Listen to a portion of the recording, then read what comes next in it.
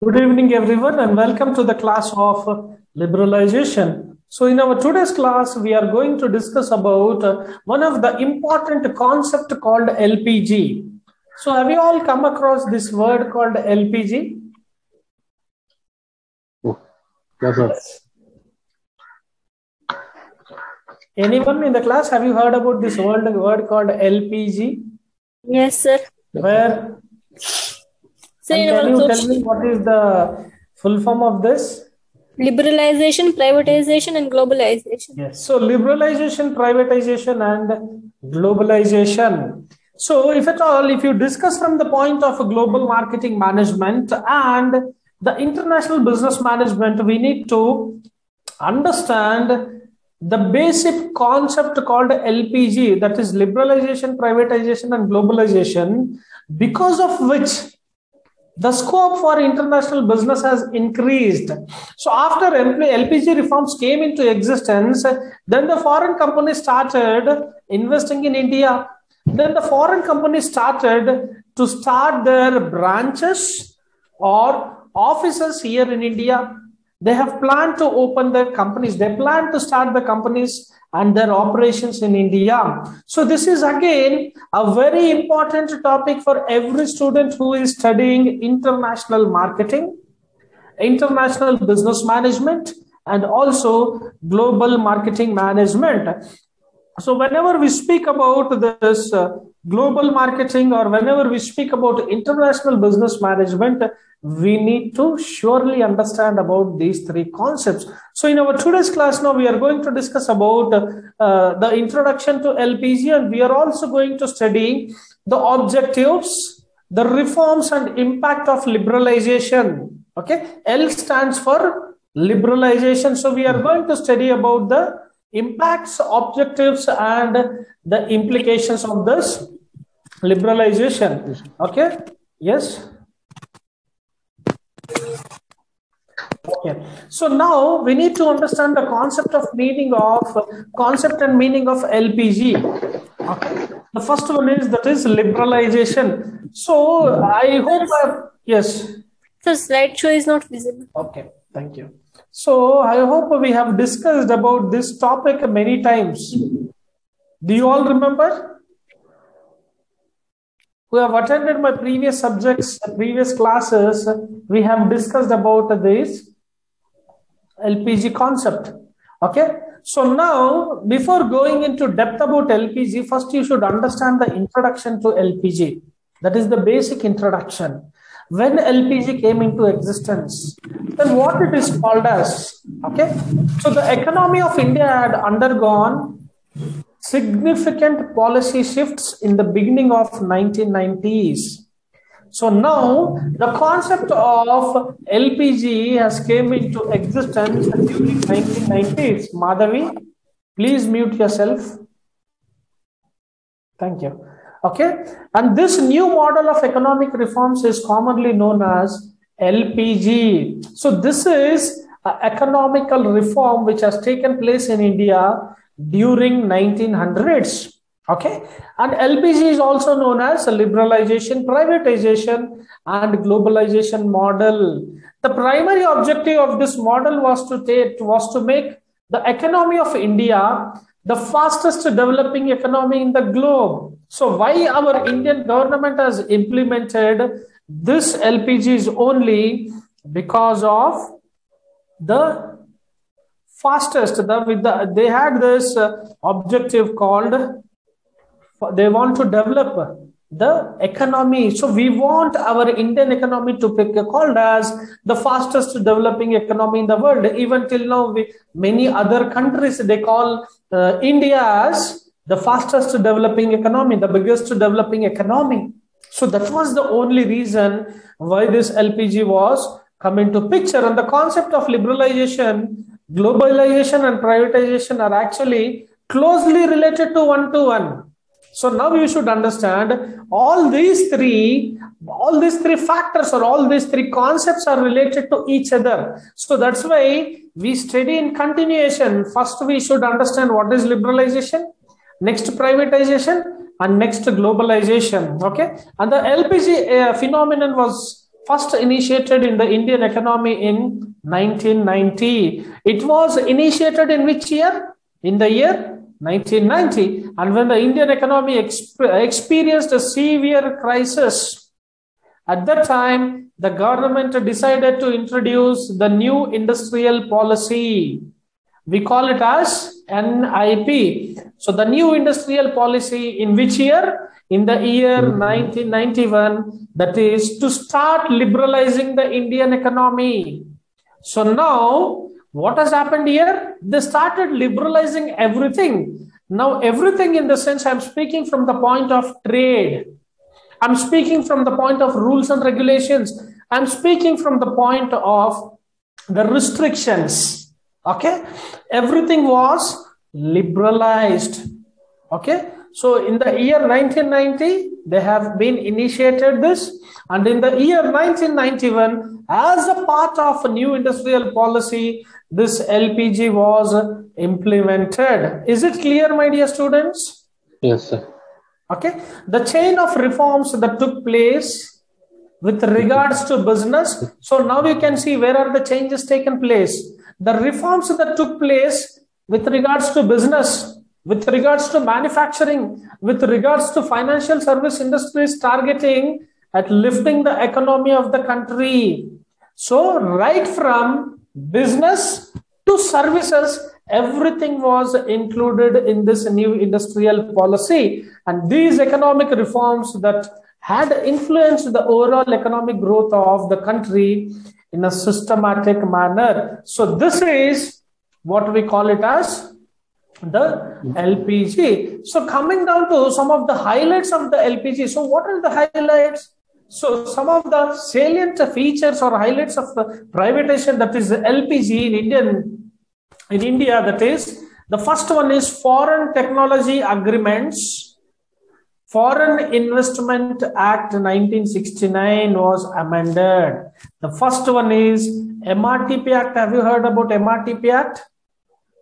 Have you heard about? Yes? No. No. So this is again which is related to the tax and also the foreign trade. Okay, I'll tell you all this. What are this MRTP acts and all other things. And next one is, the first one was Foreign Technology Agreement. The second one was Foreign Investment Act, that is MRTP Act. And the next one is Industrial Licensing Deregulation. See, earlier there were many rules and regulations which were stopping the foreign companies to enter into Indian market. But now we have deregulated this licensing process, and this is what we call it as the beginning of privatization. Okay, opportunities for overseas trade, steps to regulate inflation tax reforms, and abolition of license, that is permit. So there were many things which have been taken place. The first one is speaking about the foreign technology. The second one was speaking about the implementation of MRTP Act. The third one was again industrial license deregulation. That is nothing but again deregulating many factors which are which we call them as hindrances, or which are stopping the foreign companies to enter into the Indian market. And we have also considered, that is, opportunities for overseas trade steps. So overseas nothing but when you cross the boundary of the country, we call them as overseas. So now there are many opportunities to do business with many other foreign countries. So that is the thing. And the next one is, we have also regulated inflation tax reforms. So previously there was even the concept called a license. So we have abolished the license and permit system. So all these things were taken place in LPG. So now whenever we speak about MRTP, any guesses, my dear students? What is MRTP? The full form of MRTP? Ayushi?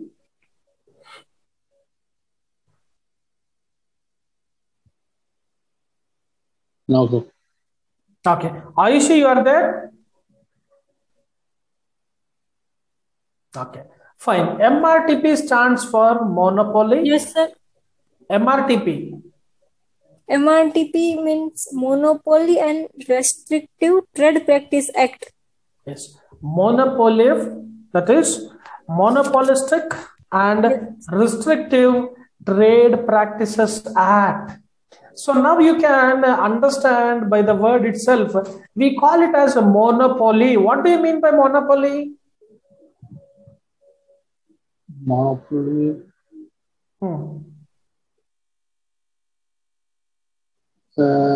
It Yes, go ahead. Anyone, no problem. Sir, it means one seller and number of buyers. There are many number of buyers, but there is only one seller. Yes, sir. Monopoly, when there is only one seller, he fixes his own prices. He sells whatever is available to him. He sells whatever he likes. Okay, there is no concept of consumer needs and wants. So there are no concept about other things. So there is no competition existing.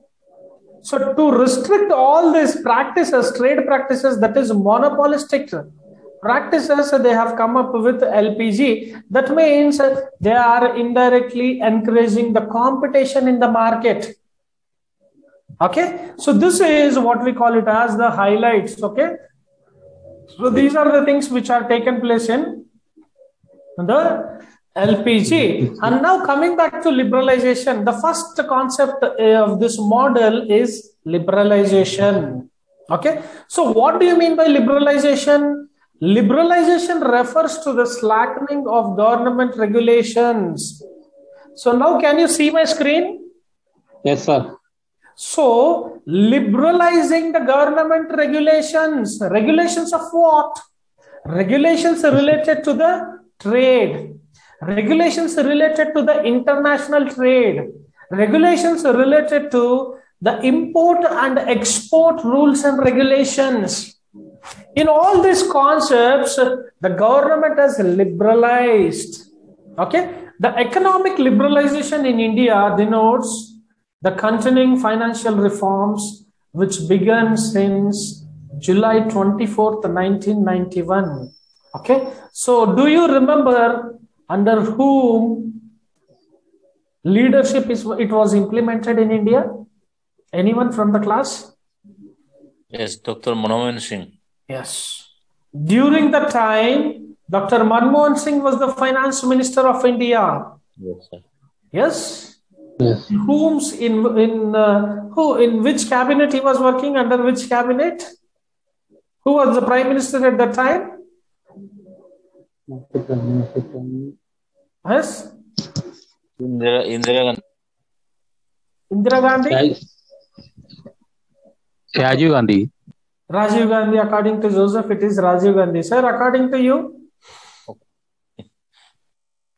Swadesh Naranji? Indira Gandhi, I think, sir. Indira Gandhi, fine. Ayushi?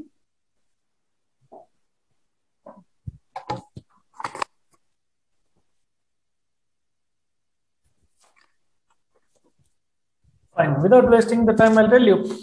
During the time, P.V. Narasimha Rao was the Prime Minister of India. Okay, sir. Yes. Okay. Under the leadership of P.V. Narasimha Rao and Dr. Manmohan Singh, the government of India has laid the foundation for this new economic policy. Under this new economic policy, they have liberalized all these trade-related restrictions. And because of those, I can say this is one of the important factors. Because of that, today what we are enjoying is only because of that LPG. To some extent, I can really say that it was a very great initiative taken by P.V. Narasimha Rao and by Dr. Manmohan Singh.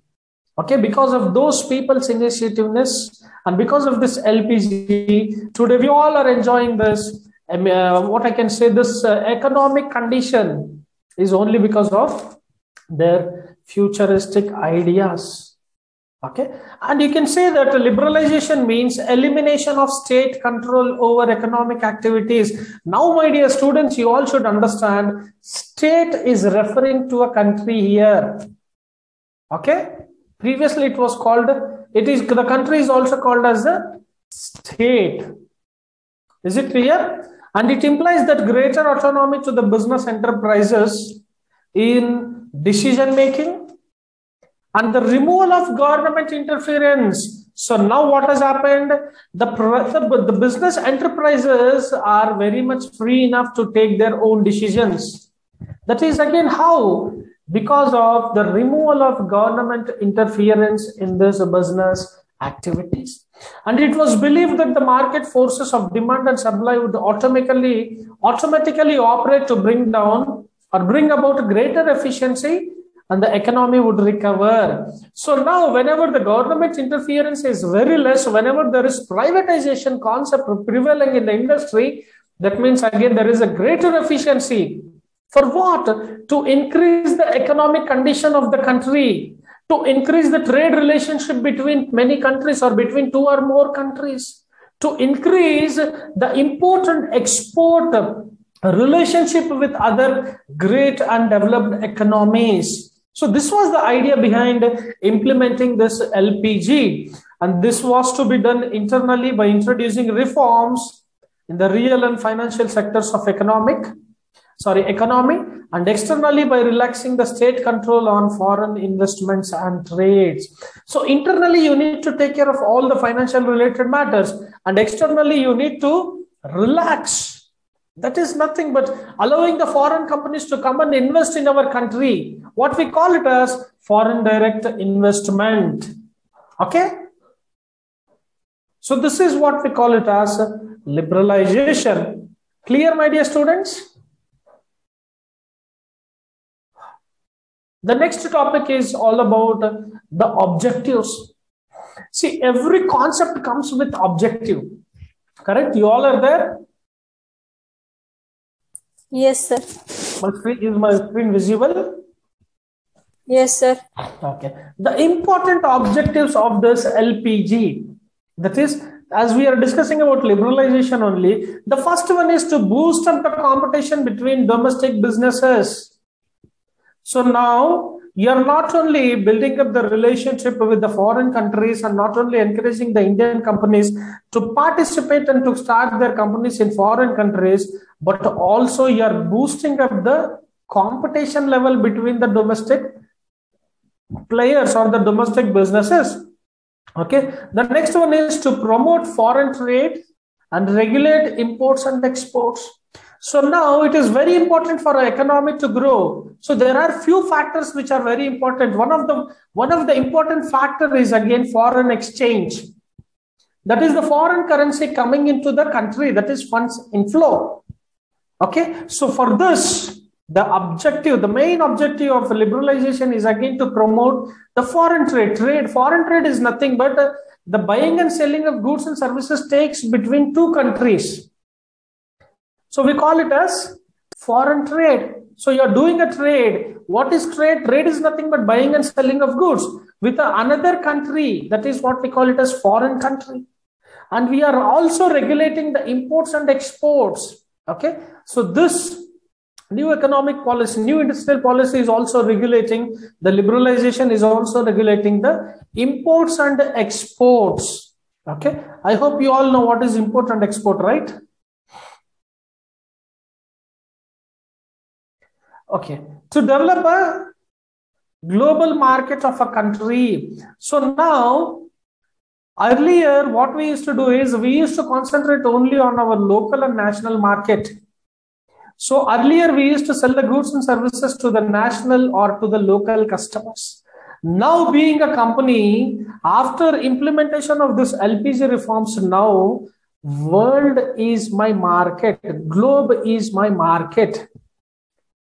Worldwide customers are equally important along with my domestic customers. So here I am to satisfy the local customers, or we call them as domestic customers.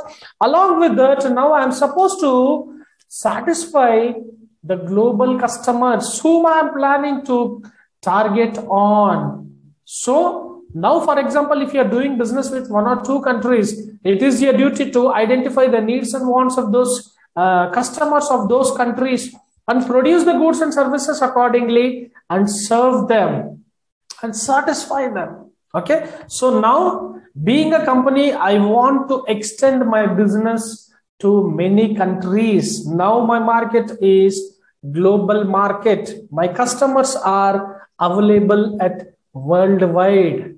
Okay, and next one is to reduce the debt burden of the country. So we all are aware that yes, country has taken loans from different international institutions like International Monetary Fund, World Bank, right? Whenever we concentrate, whenever we try to improve the economic condition of the country, it is nothing but again, it can also reduce the burden. That is, yes, you need to repay whatever has been taken by the government, but how it is going to reduce the burden? Not to take any more loans further. You need to make sure that your economic condition should become stable, right? And the next one is to unlock the economic potential of the country by encouraging the private sector and also multinational corporations to invest and expand. So now you are also inviting the foreign countries to invest in our national businesses or to invest in our country. So through this, what is happening?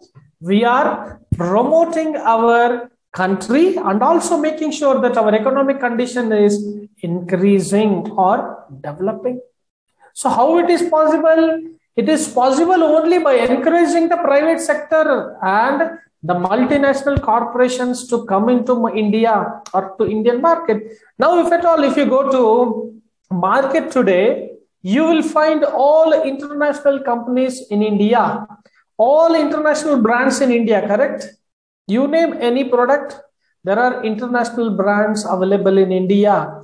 That means, yes, the liberalization has worked out. The LPG concept has really worked out. Today, we can see our Honorable Prime Minister of India is traveling many countries so that he can get some business out of those countries. Recently, he has signed even a deal with Russia. Right? So now he is trying all the best to increase our country's economic condition. Okay? That is, now you might have seen the concept of privatization as prevailing in India right now.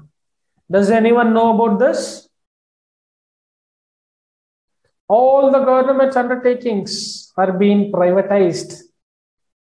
Have you all come across any such kind of news? Yes, sir. Yes, yes. Yes? Yes. Airport Authority of India privatized. Yeah. Correct?